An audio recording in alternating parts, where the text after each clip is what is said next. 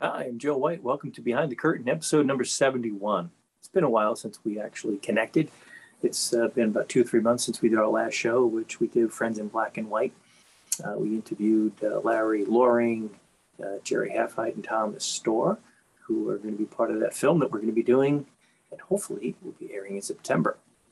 Tonight, we are going to be listening in on a Zoom rehearsal. Now, our last Zoom rehearsal, because Ashland Community Theater will be back in theaters in July. We'll be rehearsing our show, The Viewing Room, with our stars, and you'll meet most of them tonight. And we're going to listen in on a rehearsal that we're doing over Zoom.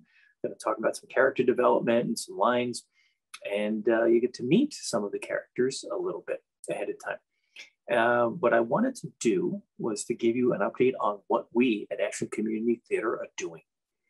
Well, this September, we're hoping to release our film, Friends in Black and White, starring Larry Loring, Jerry Halfheight, written by Thomas Storr. I did the screenplay and directed it, and it should be a short film that will be around in probably early September. That's our goal. We're going to try to do that over the summer and get it out to the airwaves in early September. In the meantime, what we are also doing, we are rehearsing for The Viewing Room, a play that we're going to be performing at Marconi's Theater at the VFW, 2 weekends, September 23rd, 24th, and 25th, and October 1st and 2nd. It's a very good cast. It's a play written by Mark Smith, a friend of mine out in California. And we are working on the rehearsals, and blocking will be live in a theater rehearsing in mid-July. So that is great news. We've been cooped up for way too long, just like most of you, and we've been enjoying the Zoom rehearsals, but we are sick of them. We want to be with people and rehearse with people, and I want to see blocking, and I want to see actors interacting, not just over Zoom. So that being said, we are also planning our December show, a show called Dancing Through the Snow. It's a Christmas themed show in Texas. There are 4 separate scenes in which my very good friend Julie Murphy will be directing.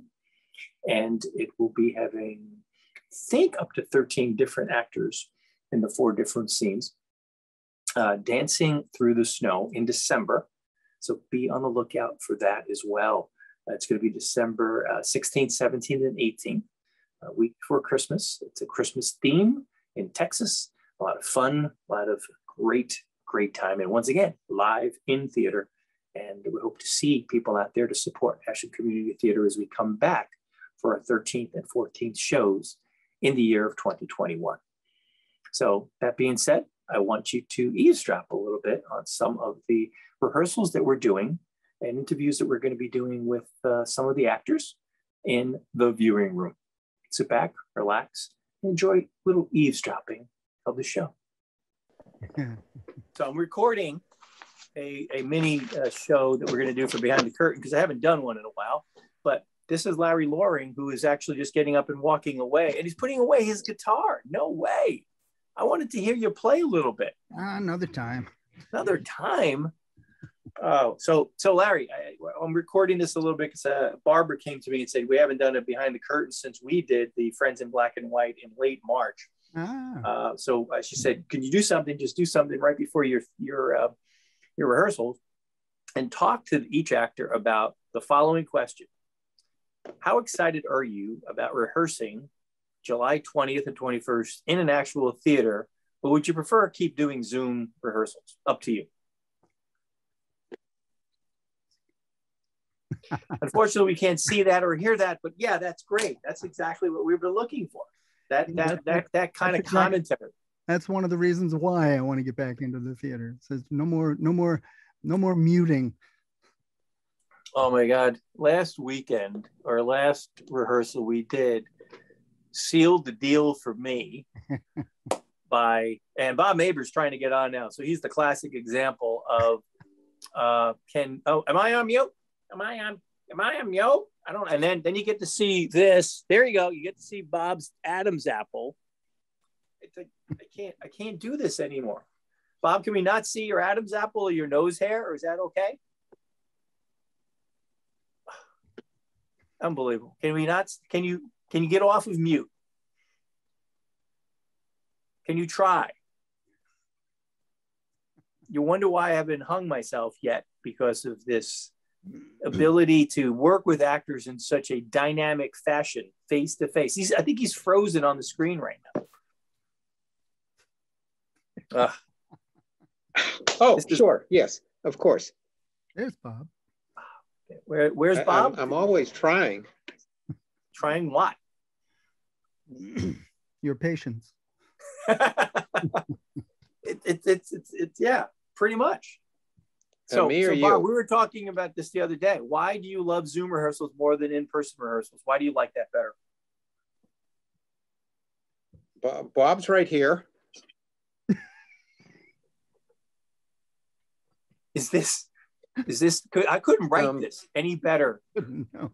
See, this is the classic Zoom rehearsal. I'm asking questions, and he's like, "I'm here, I'm here," but I'm frozen. I don't.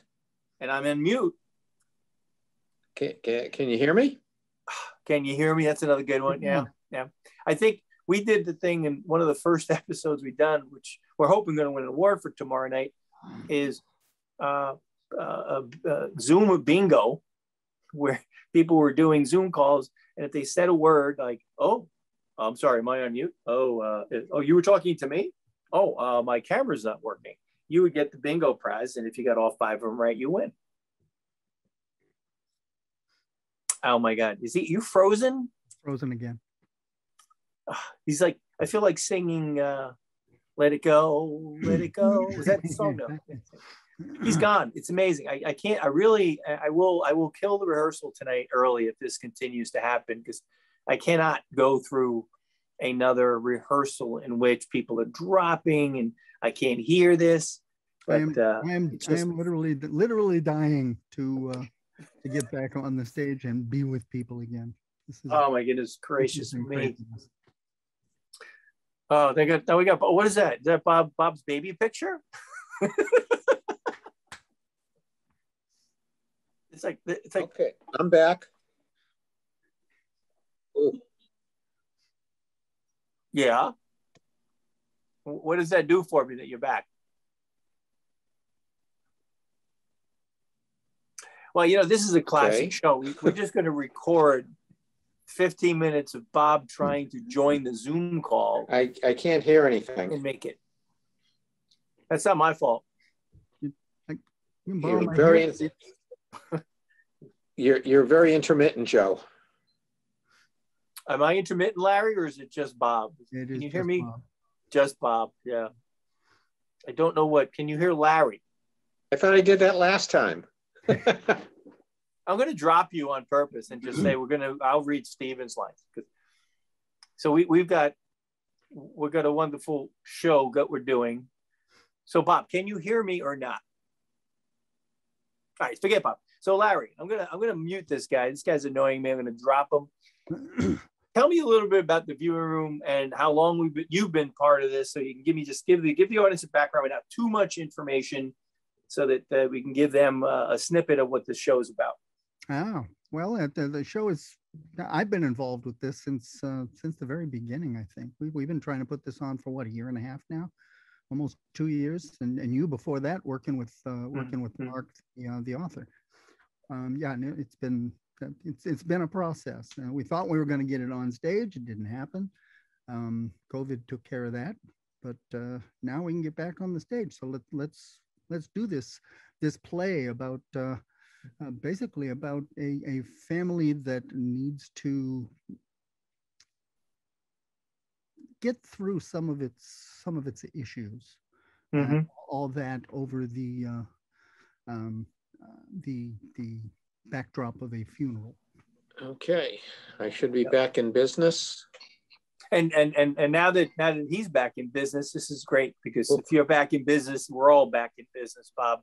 That's what really matters. But so Larry, I think you're right. We've been together working on this collectively since the fall of 2019, and we'll be going up in the fall of 2021. So it will be a 2-year stretch of putting it. Now, obviously, COVID put a damper on getting us out there, and in the beginning, I remember getting a phone call. We were scheduled to rehearse at WACA, and Barbara said, this was like early March, maybe mid-March, well, maybe we should cancel Wednesday's rehearsal just to be safe, because I don't know what everybody's doing. And then within 24 to 48 hours, I think everything was closed. People were getting kicked out of schools and getting back home, and everyone was locking down. So we got teased a little bit about potentially maybe we'll delay it a month, maybe we'll delay it a season. And then we said maybe the fall of 2020, we'll get back. Maybe we'll start it in the spring of 21. It just kept dragging and dragging and dragging. Yep. And we even considered doing it as a screenplay, as a film, and then that wasn't able to pan out either. Yep. Yeah, and I think we were also considered, never doing this show now, and that never actually crossed our minds. It was one of those. It's like if anybody's determined, I think you and I are very determined people in many different ways, and we're not giving up on this. And I'll put this show on if there's 4 people in the audience at this point, and if we outnumber the people in the audience, it's going on. So I think it's just about the acting in the theater. So what do you miss the most about not being on stage? I think I asked you this before, but what is the thing you miss the most? Just the engagement with the other actors. There's something about that draws out of your insides as an actor and kind of magnifies what it is that you're trying to put out there into your character and into the play. I miss rehearsals with actors on stage to see how they interact with each other. Yeah. I know you know the words to the scripts. I know you know them because you're reading them right off the page, most of you. But it's the key thing is that I know people are better when they have something to play off of than a Zoom delay or a Zoom interaction. And I say delay, it's like there are times people will talk, you don't know whether or not they're finished, whether they're frozen, whether they're not listening, whether they can't be heard, etc. So I can't wait. July 20th cannot come soon enough for us. So now we've got with us Linda. And Linda Slocum's coming up. We got Bob's iPhone coming up. So I'm recording a little pre-interview stuff. Can you guys take yourself off mute? Maybe not. I can. Okay. So Linda, you were also one of the originals of this. So we're doing a quick interview before we go live for the rehearsal. I promised Barbara I'd do another behind the curtain, and I haven't done it behind the curtain since the end of March. I said, you know what? Let me sneak one in while we're doing this and talk about how wonderful Zoom has been rehearsing. So give me a Zoom story or fun stuff. Why do you love Zoom so much, and why don't you want to go back on stage? Because that's what you told me, right? Well, I don't know about that, but Zoom is good for the interim, but I definitely am really looking forward to getting back on the stage and seeing people in person. Why? It's so much fun to see 2 Bob Maibors on the screen and neither one of them able to hear. One's frozen solid and the other one's laughing on mute. How do you not like that? You can't beat that. Well, it also makes it interesting to do the things where we have to speak together at the same time. You mean you can't synchronize people in 3 different locations over the airwaves simultaneously? That can't happen. Hey, let's give it a try. All right, me, you, and Larry, because Bob can't even hear me. Me, you, and Larry say we love Zoom on the count of 3. How about that? Ready? 1, 2, 3. We love Zoom. Zoom. See, now you got heard. I was on delay, and Larry was very low. So it worked. I think that the audience would just love that. All right. So Linda, quick question before we get to the others joining us, because I always can count on you, Larry, and almost Bob being here on time. What is your favorite show you've ever done in all of your time on stage? Oh, wow. That's a hard one. That's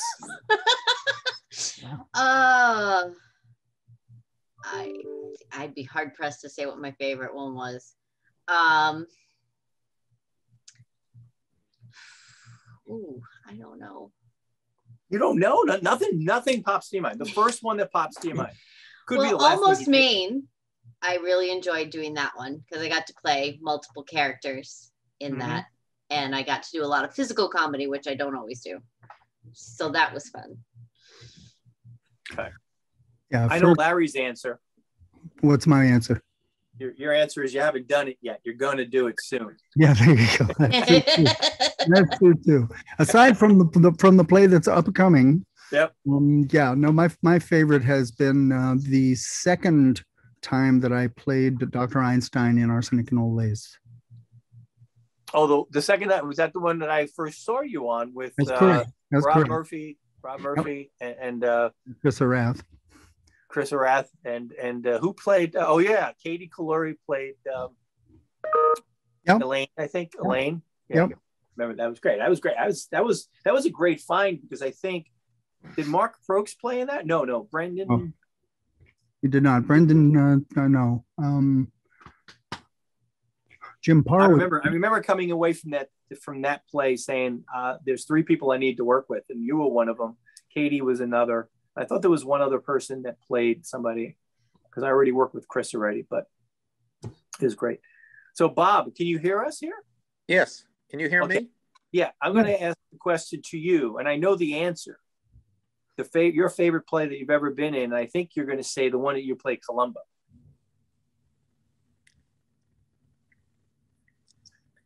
Yes.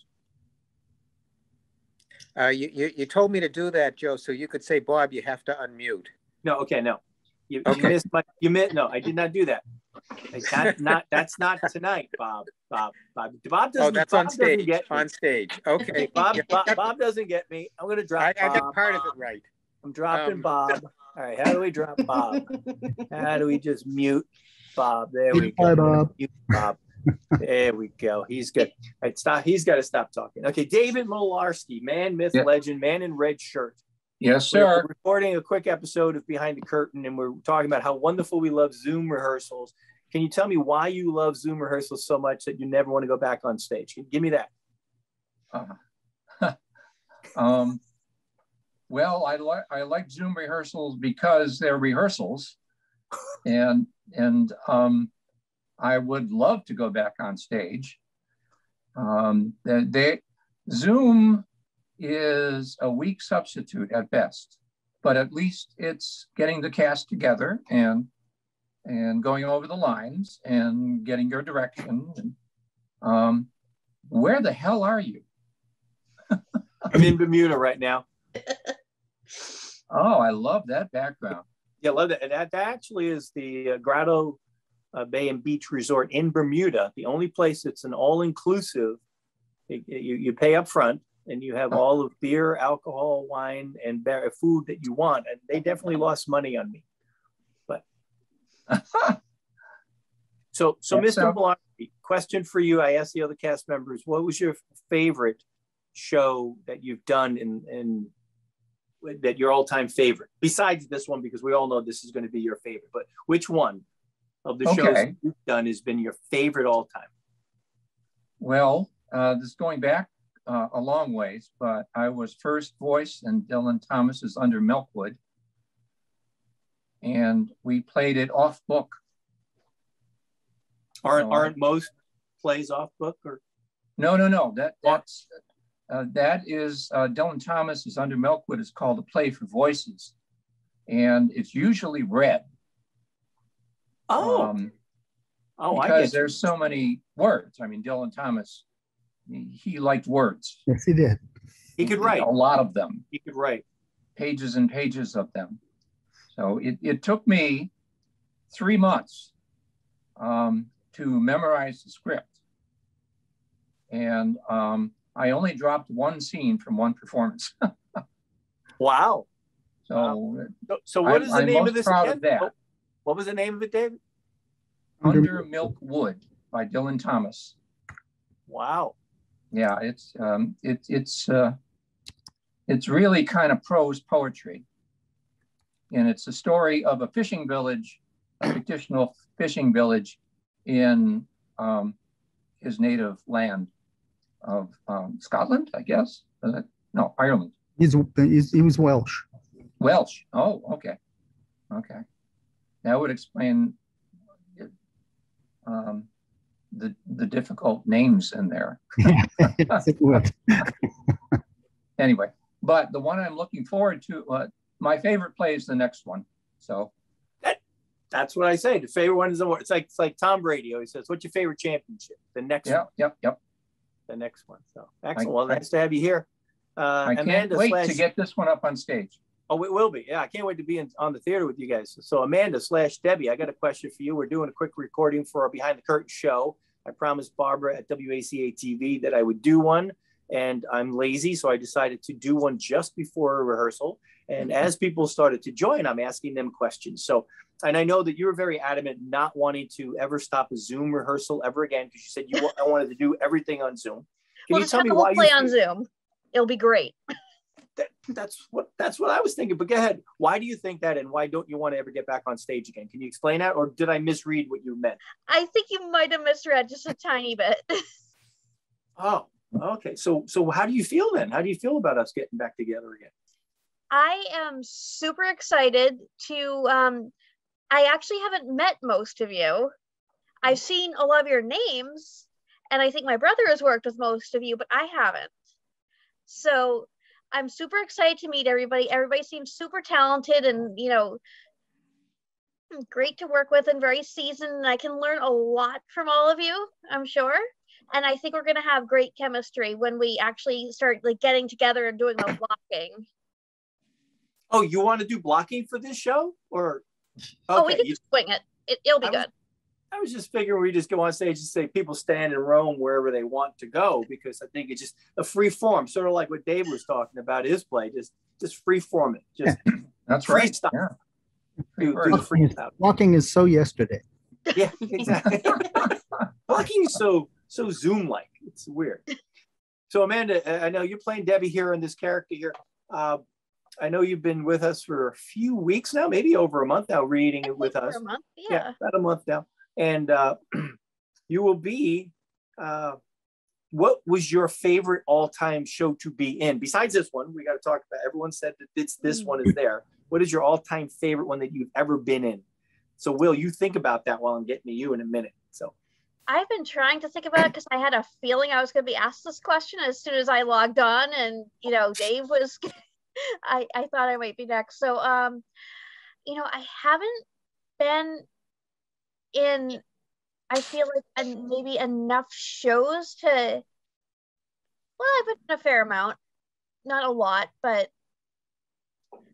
I don't have a favorite, which is awful. I'm hoping it's this one. So far it's this one, just because of the character development alone. It's this one. Okay, well, that's fair. That's fair. I mean, I think some of our all-time favorites is to say our favorite one is the next one that we're going to be doing, or this one that we're doing, which is fine. Just curious, but I'm really excited about being on stage. So Will, let's see. You've been working with us for a while now, and once again, you've also been adamant about continuing Zoom till Zoom's Day. Oh, wow. Great joke. Didn't see that one coming. I didn't that. So, here's to you. There you go. So when Zoom's Day comes, how would you equate the rehearsals on Zoom in your mind? What did you like and dislike about it the most? It's weird seeing yourself in every aspect of your performance, and it's hard to look away sometimes, which is the exact opposite of what you want to do in an emotional scene with another actor. Is you want to be thinking, get out of your own head and start getting into them. But then, you know, reading off of their energy and their choices. But instead it's just like, oh man, I should really rearrange that shelf. Just my eyebrows always move that way, you know. Yeah. That's the whole process. I've done entire shows on Zoom, and that is from the first rehearsal until the final moments of performance. That is all I'm thinking about is, wow, do I always do that when I'm trying to look angry? Like, so you don't get to see that now. Now, one of the things we do is in ACT, we film our performances, and some people like me watch them every night before I go to bed, but other people don't ever want to see themselves on stage. But are you one of the people who would want to watch themselves, or have you watched themselves on any of the films that we've done? He just said he can't look away. right, yeah. I've tried to watch, not with ACT, but other productions I've done. I've tried to go back and, you know, enjoy the experience of living vicariously through the audience. And it is almost unbearable. I don't know if any of you guys can relate, but, I hate you know, seeing myself on camera. Yeah. It's like, why didn't anybody tell me I was doing that thing with my hand? Like, we Tell me were about it. rehearsing Like, for why 3 is my months. Nobody hand told me I always- did this every week. Like, like, so yeah, no. I can't see my face because my hands keep going in front of it like that. Right. So funny. So no one so you like watching yourself all the time then too. So you said you can't turn away, as Larry said. Oh, no, it's like terrible. It's, I wish I So could watch anything else. Yeah. Seeing my own face is extremely distracting. Right. Yeah. And then you notice, like, well, are my teeth really that crooked? Is it? Oh my God. Oh yeah.